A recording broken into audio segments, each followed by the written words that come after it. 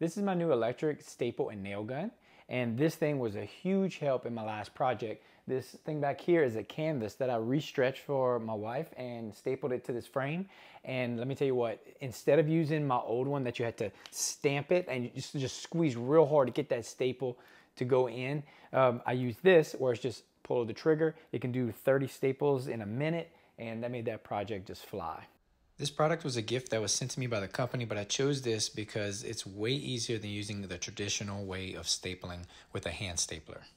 All right, now that we're up close, you can see everything that comes with it. You get a user manual, 1,000 staples, which there's another box, so this is half. So 1,000 staples, 1,000 nails, and you can see the different size on here. It says it right here. It goes 8 to 14 millimeter, 16 millimeter nails, or 5/8, and then 5/16 to 9/16. So pretty simple right there. It's self-explanatory. It has it on the gun.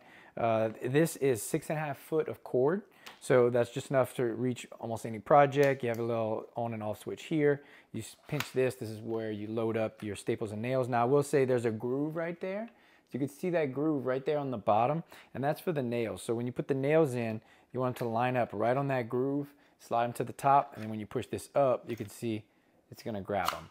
So puts it in there, and then you have a little sight window right here on the side where you can see how many staples or nails that you have left before you have to put in another clip.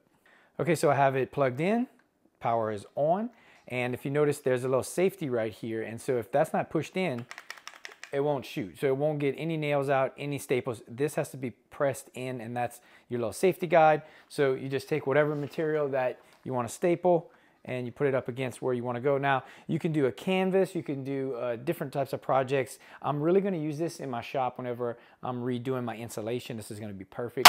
You just pull the trigger. It makes it super simple. Again, it's like 30 staples per second. That's pretty fast, especially if you want to make sure it's lined up. If you got to have something real tight, you just put it on there. But it works really well. As you can see, this paper went straight into this plank of wood. And my project that I did with the canvas worked really well. This made it super fast and easy.